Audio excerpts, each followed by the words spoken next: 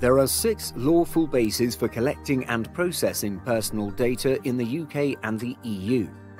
Consent is one of these lawful bases.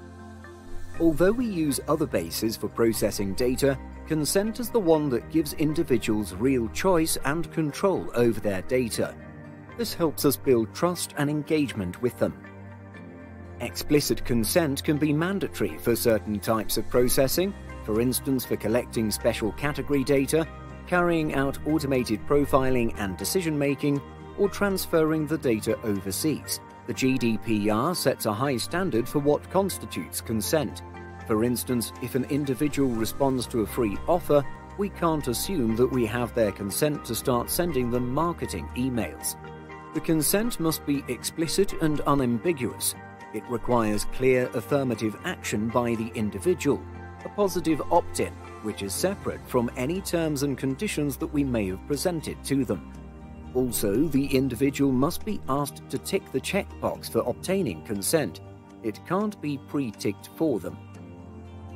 Plus, we can't ask for consent for multiple processing activities with a single checkbox. Each activity must be presented separately so the individual is clear about what they are consenting to. By law, we need to keep records of every consent we obtain so that we can evidence who gave the consent, how, when, and what they were told. We must review all our consents regularly to ensure that nothing's changed and the consents are still valid. Once an individual provides consent, they have the right to withdraw consent at any time. We must explain this clearly as well as the steps they need to take to withdraw consent. If someone withdraws their consent, we must act as soon as possible and ensure that they are not penalized as a result. Given all these requirements, consent can be a difficult lawful basis for data processing. Moreover, consent isn't always the appropriate lawful basis.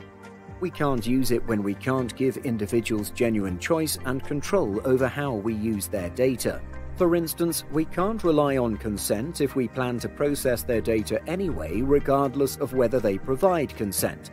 For example, for CCTV recordings. Legitimate interest, for example, processing data for security and legal reasons, is a better lawful basis in such cases. If you have any questions about data and legitimate interests, speak to our data protection officer.